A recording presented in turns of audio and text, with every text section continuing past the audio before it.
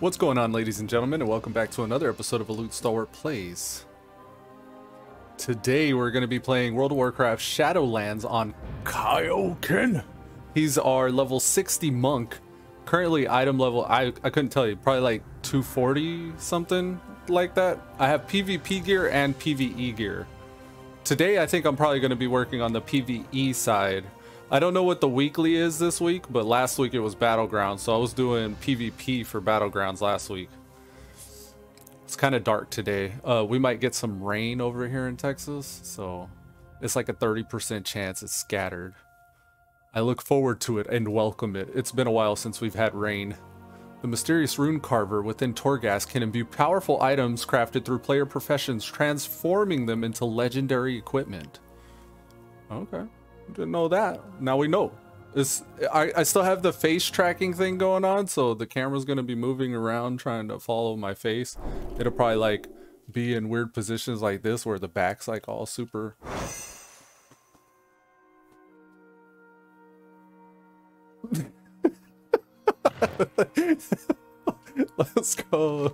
Let's go do some stuff for the. Okay, what's the weekly this week? First of all, it doesn't show. Oh, Sign of the Warrior, Shadowlands Dungeons. The final boss of each Shadowlands dungeon is gonna drop an extra thing. So does that mean mythics? I think this week we got mythics. I gotta open my Great Vault too. So let me get these callings right quick. I'll do what I can for the order hall here, and then we'll go ahead and check out that other the weekly quest. Is this is downstairs? So we got to get some anima and whatever this is. Returning lost souls. Okay. Oh, you know how you could get the Sinvir's Sin Stone? There's also in Bastion, there's it's like over there with the wisdom stuff, there's a Valkyrie one. So the Sin Stone bond is the red guy here, the little rock with the red around him. He's like the devil on your shoulder. And then the Valkyrie bond is giving me nitpicky advice and insight. And some examples of the stuff that they're saying here is right here. They said, what are they talking about? So Cinny here was whispering, what kind of trouble can we get up to? And Angelus here was whispering, it's never too late to start down the path of righteousness. And then Angelus says, don't let him tempt you. And then Cinny said, and because of that, why not put it off until tomorrow? The path of righteousness. He's like, okay, so Angelus was like, it's never too late to start down the path of righteousness. And then Cinny says, and because of that, why don't you put that off until tomorrow? And then Angelus is just repeating themselves. It's never too late to start down the path of right. And Cinny just keeps on saying, and why not put that off until tomorrow? So you can see, there's an idea of the type of conversation that is had from having these two out. They don't like each other, it looks like. They're just starting to argue with each other on one side and the other. That's pretty funny. But yeah, I just found that. I found that yesterday. I was like, oh shit, that's cool actually. I thought that was neat. We got the red drake here. We got a, oh, parkour off of that. You have my attention. Challenges in Arden Wield. Okay, got it. Now, we're gonna wait on those. We're gonna go to Oribos. Oribos. Yeah, so the whole time my chat's going off over there with that Sinstone whispering. I'm gonna turn this preview off over here.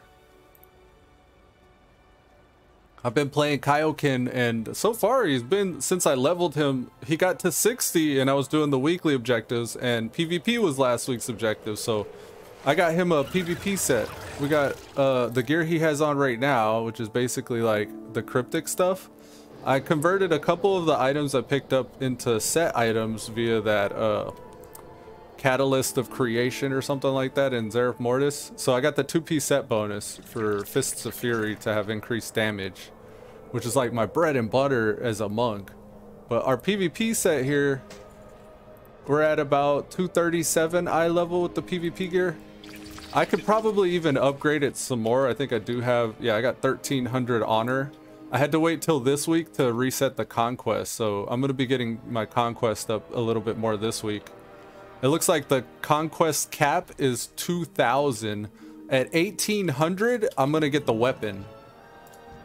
I like to save up and get the most expensive stuff first. So the most expensive thing here from the conquest vendor is the two-handed weapon. I'm going with the mace because I kind of went crit strike. You had a choice between crit strike or mastery for your build, and the gear I was picking from this vendor here, the Assessor of Conflict, has all been the crit strike versatility gear everywhere I could get it. But then there are certain pieces like the helm here where it wouldn't let me, so I had to get mastery.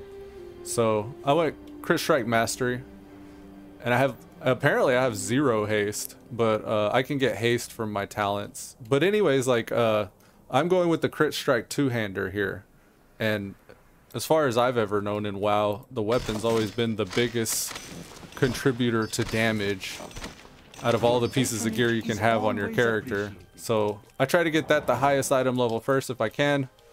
And then, like, it used to be too, it was practical because you would only have to enchant your weapon, you know, one time if you got the best weapon. Whereas if you were constantly swapping out for side grades and minor upgrades, you'd have to enchant over and over. You could go broke real easy just paying your enchanter for all those weapon enchants. So yeah, like, I like, if I can, I prefer getting the best weapon first, enchanting one time. But yeah, whatever. I mean, it's been so long since I've raided or anything like that. I've actually been trying to focus on Kaioken here. He's my guy, and I've only just started messing with them maybe a couple weeks ago. And at this point, he's got, let's see, he's got this played 1 day, 10 hours at this level, but this character's 2 days old. Hashtag new main. Okay. So I want to see how far I can push him. I'm gonna be doing some PvP. I was doing solo shuffle, arena skirmishes, battlegrounds. I'm gonna try to get my conquest cap every week if I can, and I'll at least do that for PvP. We'll see if that's possible, if I can maintain that. I don't know. And then if not, we're gonna do mythics as well. We're gonna see how far we can get our mythics going. I don't know how to check my IO. That's I think. I don't think I have an IO. Yeah, this is my score. I have a 0. Last week I did 1 mythic. It was like a mythic 0, and I had a key. But I think today that expired, so I'm gonna have to get back into mythics today. But yeah, this is it. This is, I wanted to record it. I'm not war mode right now, so I'm gonna switch back to my PvE gear. PvP gear, by the way, it scales. So if you have war mode on or you're in battlegrounds, it's not actually 242. It goes up to the green text there. Equipped item level, right here, it says 272 in PvP. So it's actually, instead of saying 237 eye level with the PvP gear, you're actually like 270 something. If you have war mode. I don't, so I'm switching to my PvP gear. I'm going to be trying out this 2-piece set bonus of increased 40% damage to Fists of Fury. I'm going to make a big circuit here. I'm going to go around the zone and do all these quests. So let's get these done. First one here is Fruit of the Bloom. It's a blue daily quest from Firam, I believe. Let's see what he wants us to do.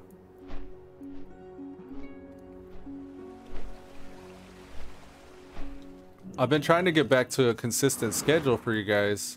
It's been rough lately for like the past couple months, really. There's been a change of ownership at our apartments, and I guess because of like how the laws are set up, the apartment owner previously, since like the 70s, had been grandfathered into some kind of a protection from having to make necessary repairs, I guess? I don't know.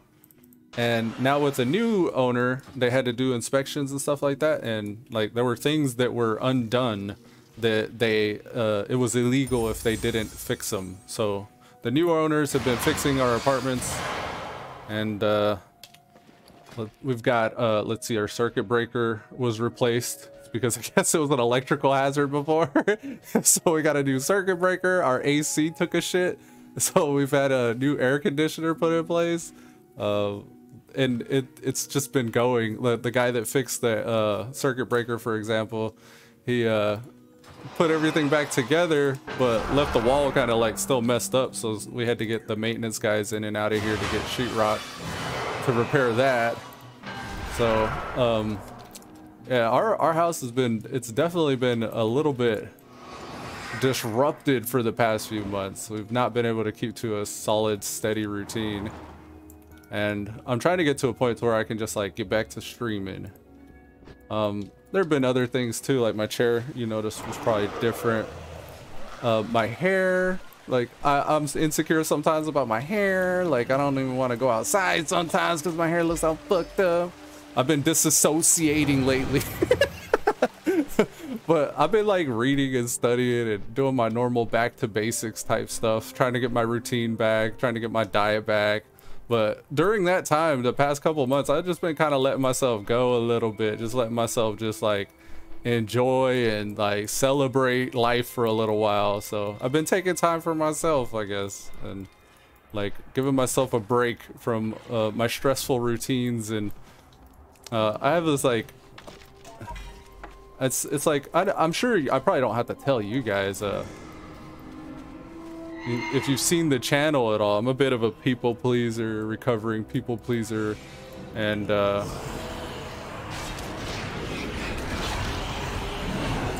I'm also, I don't know, working on boundaries and stuff like that with people, and it's really messy. Like, I don't know if I'm doing it right. I feel like I'm pissing people off, and I'm not trying to. I'm just trying to figure out, like, what is my bare minimum? What do I need? And in order to be happy, in order to want to, like, you know, do difficult things whenever I have to without having to shut down or disassociate or something. And I'm also just kind of tired of that stuff as well. Like, I'm tired of all it's like a narrative of spiritual growth and like progressive like development and entrepreneur mindset and being successful, and it's like I'm getting kind of sick of all that stuff. So I'm starting to get back to just like, you know what, I'm just gonna do me and what get connected to what I actually feel like doing, what I want to do, and I'm gonna see where that takes me. And a lot of the times too, like I'm hearing messages, I'm like picking up messages on my radar. There's like a subconscious kind of subliminal conversation going on with all the media that I consume and stuff like that. And you can see it there, like if you watch the news, for example, like you can see there's like a narrative, and you can hear like counter narratives if you watch the other news, and there's like criticism of those narratives if you watch the other news. But all this conversation and all of the things that people are focusing on, I feel like are right here, and what I care about is like over here.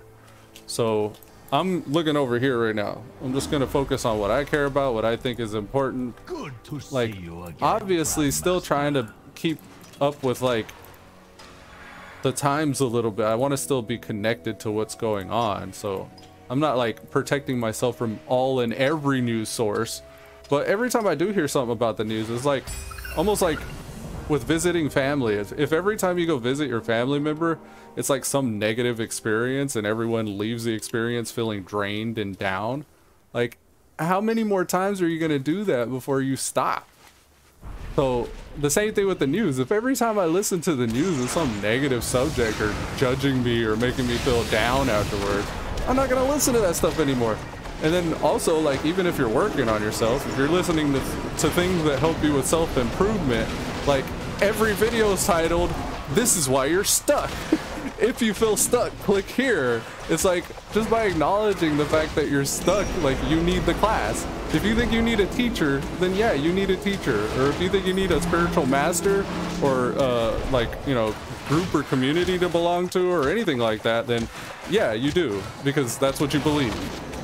So that's what I've been trying to get to, the root and core of what do I actually believe and what do I actually need, and does that involve other people or other things? And yes, I think it does. At a certain point it does, but only after I can stand on my own 2 feet and not have to rely on somebody for things that I can easily provide myself. Like I want to at least do, it's like I do in WoW. I get into this like preparation mode where I've like decided I'm gonna raid now. And whenever I do that, I get into this like, well, I can actually go and get some more gear, or I can actually go do this and get some more gear. And I don't ever actually like get to a point to where I begin playing the game. So you could do that in real life with videos about growth and development and spirituality and all this stuff as well. You can end up in this perpetual preparation and never actually get to play in the game. And I kind of simulated this once too. I was playing The Sims 4, and I had it on my Steam's wish list, and I was trying to play something other than WoW. And I think at the time, we had no electricity, so the internet was out. And I was trying to prepare, how was that? Like, I forget why the internet was down. Because we had no internet for a little while. I think it was before they switched out the circuit breaker panel. We had complained that our router was going down and the lights would dim and stuff and flicker. So like it could have been one of those. I actually thought we had blown a fuse in the fuse box, and that was why we got them down here to begin with. But regardless, like whenever we didn't have internet one of these days, I was sitting there playing The Sims because it doesn't require an internet connection. And I did this little, I started a guy, right? His name was Elude Stalwart, and he was a streamer. Like I was surprised it was, I think the career field was tech guru. So I did a tech guru, Elude Stalwart. I'll show you guys. I'll do a video and show you what I'm talking about. And you know what? Maybe I can do it right now. I can show you who it is, because the magic of videos and editing. Here, watch this. I'll show you. Oh, hey, before we get to that, I've been kind of creative lately too. So part of what I've been doing is art. So I did this, I thought this was cool. Like I kind of missed the sun. There was like a few days, like I've been disassociating and staying inside, right? So I go on walks, but early in the morning before the sun's fully up. Maybe I missed the sun, like I don't know. But I made this sun, and these are just like gradients on Photoshop with filters and effects. But I thought this was pretty beautiful. I like that. That was pretty good. And then I also got some other stuff here. I don't want to show it all to you, but I'm going to show you one other thing. I was trying to figure out, like, maybe I want to come back and rebrand. Maybe I want a different brand. So I was thinking, Elude Stalwart. It's kind of gray compared to the other one, though, right? This is brighter. No? I think maybe it's the blue making it seem more gray. To me, that looks a little grayed out. Maybe I need to do something with the effects though. Maybe brighten this up a little bit. But yeah, I had hand done these. So this is Elude, like, cause I wanted something that was specific to me, like to my brand or name or channel or something. And I was kind of trying to think of a way to do like a neat little intro or something, or have a new logo or something. I don't know. It's like 2022 Elude Stalwart kind of like thing. Let's get into The Sims 4 though. I was going to show you guys that. We'll be right back whenever for y'all it's going to be no time, but for me, like I always hate whenever I watch a video and they're like, all right guys, and we'll be right back with that. And for them, like it is like time is passing, so they stop the video and they probably go take a shit or get lunch or something like that and have a coffee, come back and then begin recording. But for us, like watching the video back later, it's like there's no passage of time. It's like, why does he say that whenever he's just like, you know, it's still right. So, but I was doing the same thing. I think part of it is like when you have a camera on and you know, like you're watching it back, or even someone else, some other person may be watching it back. You kind of feel that bandwidth. It's like the cognitive load of realizing that kind of makes you feel more artificial or staged in a way. You say weird shit you normally wouldn't say. I'm trying to get through that. I'm trying to get past that. I want to get to a point where I'm just like familiar enough to turn it on and talk to, like I talk to my son or talk to my wife or anything like that.